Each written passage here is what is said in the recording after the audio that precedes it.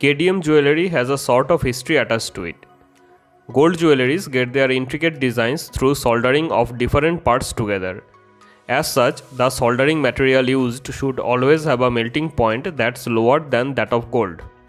Historically, the solder material had been an alloy of gold and copper, with 60% of the alloy being gold and 40% copper. However, using such an alloy gives more impurities to the gold. Let's say you purchased a 22 carat gold jewellery piece that was worked on using this technique. So when this jewellery is melted, when you sell it, you will get a lower purity of gold. You may have noticed that old jewelleries are certified as 22 by 20 carat purity, wherein the jewellery at the time of buying was 22 carats purity, and after melting it will have a purity of 20 carats. This is where KDM Jewellery comes in. KDM is an alloy of gold and cadmium, with the divisions being 92% gold and 8% cadmium.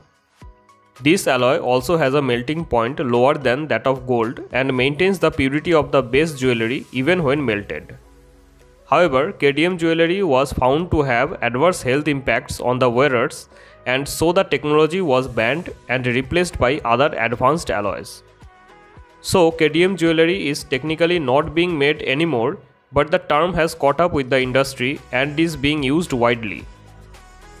In short, KDM Jewellery allows you to retain the purity of gold jewellery when you eventually sell it. Hope this video was informative. Don't forget to give it a thumbs up and subscribe to Sokumo Facts for more interesting updates. Have a nice day.